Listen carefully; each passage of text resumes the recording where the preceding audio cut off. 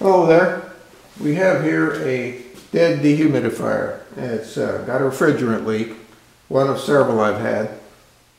It's not valuable enough to really be worth fixing, so I decided to do some experimenting with it to see how fussy refrigeration service really is.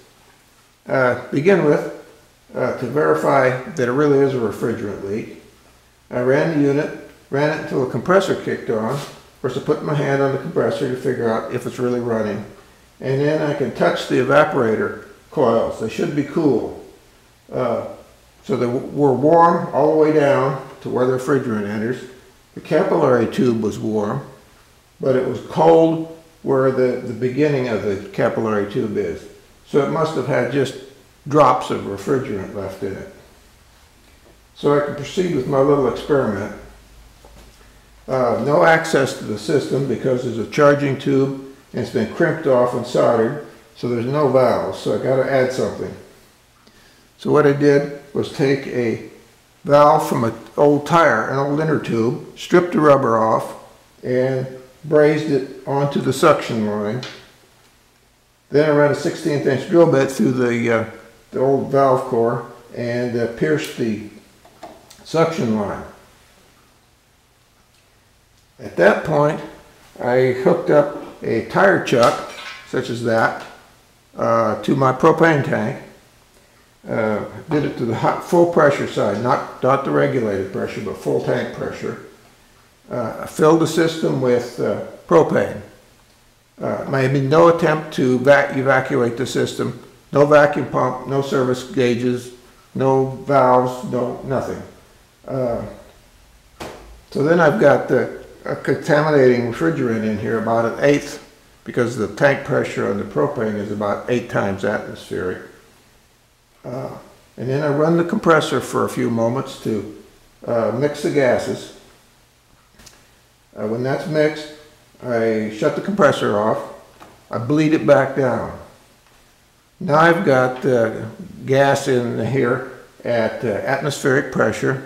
It's 1/8 old refrigerant and 7/8 propane. Now I refill it with propane like I did before, again run it for a few moments, and again bleed it down. Now my contaminating gas is not 1/8, but 1/8 of 1/8, or 64th. And then I repeat the process once or twice more.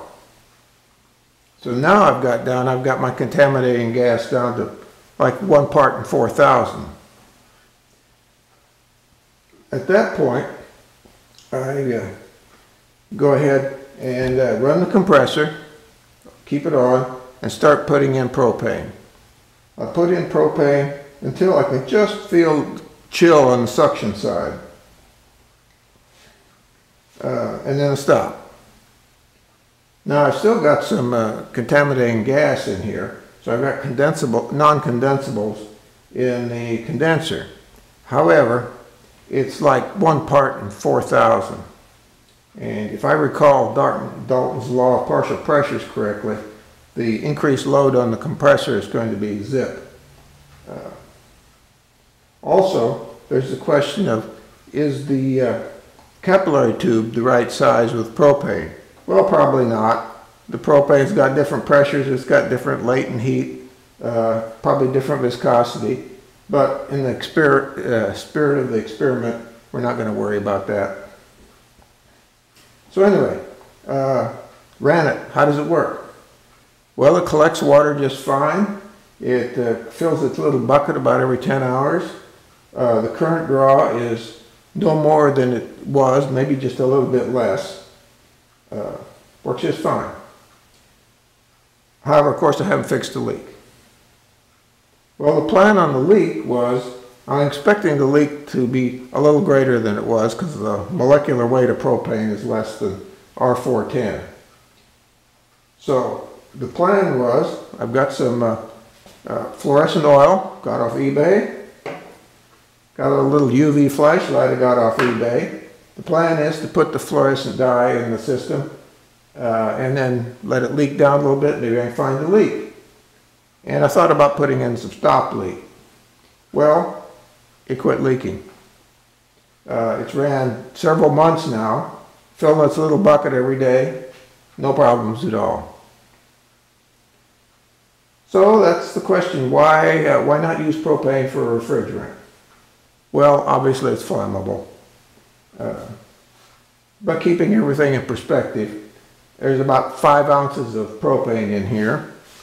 And here I've got this can of spray paint, like many people probably have. And what's it got in it? It's got acetone, toluene, propane, butane, etc. That's pretty flammable too. And how many of us have one of these around? That said, I'm not going to put this thing next to my water heater. But it is out in the shop. Been working just great. So the experiment was a success.